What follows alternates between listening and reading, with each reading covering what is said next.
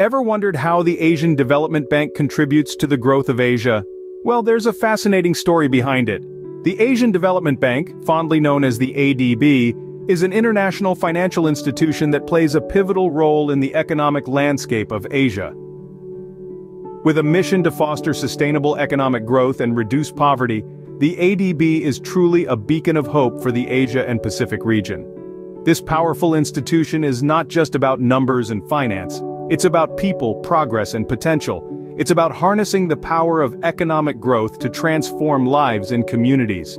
With a clear vision of an Asia and Pacific region free of poverty, the ADB is committed to making a tangible difference, one project at a time. So buckle up as we embark on this journey to understand the workings of the Asian Development Bank.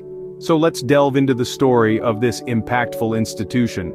The Asian Development Bank didn't just pop up overnight. It has a rich history. The seeds for this powerhouse of regional development were sown in the year 1966. It was a time when the economies of most Asian countries were struggling to stand on their own.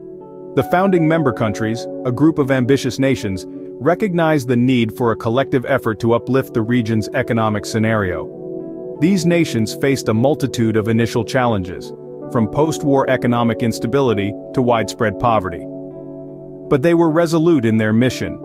The objectives set were clear: to promote social and economic development in Asia and the Pacific. They envisioned an institution that would foster economic growth and cooperation and reduce poverty across the region. The establishment of the Asian Development Bank was the embodiment of this vision. The formation of ADB marked the beginning of a new era of economic development in Asia. A well-organized system is key to the success of any institution. The Asian Development Bank, or ADB, is a fine example of an institution with a well-structured system. Its organization is composed of a board of governors, a board of directors, and the management. At the top of this hierarchy, the board of governors, typically the finance ministers or central bank governors of the member countries, hold the highest authority. They meet annually to discuss the bank's operations and policies. The board of directors, on the other hand, is responsible for the general operations of the bank. They meet multiple times a year to discuss and approve the bank's operational strategies, business plans, budget, and financial matters. The management, led by the president, oversees the day-to-day operations of the bank. They ensure that the bank's policies and strategies are implemented effectively. Now, let's talk about how the ADB operates. Its primary tools are loans and grants, which it provides to its member countries for development projects. These projects range from infrastructure and health to education and environmental protection. The ADB also provides technical assistance to its member countries. The bank operates on two main strategies: poverty reduction and sustainable development. It aims to achieve these goals through inclusive economic growth, environmentally sustainable growth, and regional integration. Indeed, the ADB's operations are a well-oiled machine, driving the engine of Asian economic growth. The Asian Development Bank is not just about lending money. This institution breathes life into diverse projects, introducing innovative products and extending multifaceted services that go beyond the typical banking sphere. The Asian Development Bank, or the ADB, has its fingers in many pies. It's involved in a wide range of sectors, from agriculture to finance and from transportation to education. The ADB is committed to achieving a prosperous, inclusive, resilient, and sustainable Asia and the Pacific.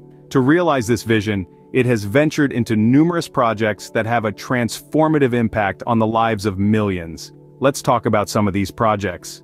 In the energy sector, the ADB is championing renewable energy projects and advocating for energy efficiency.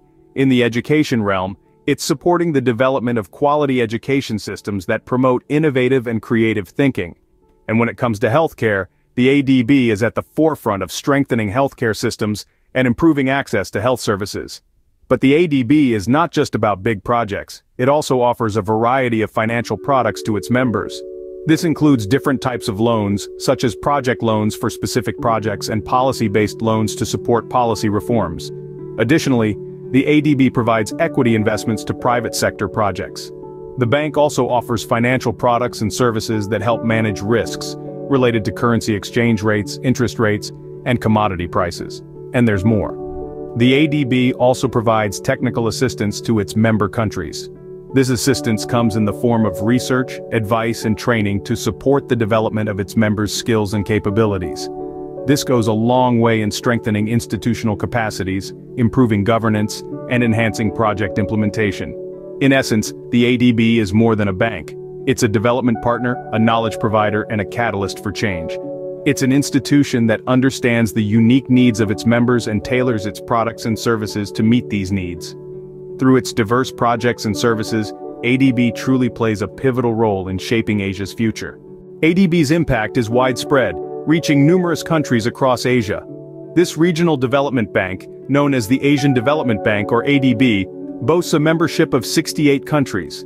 From Afghanistan to Vietnam, these member countries span the globe, with the majority hailing from the Asia and Pacific region, while others are from Europe and the Americas.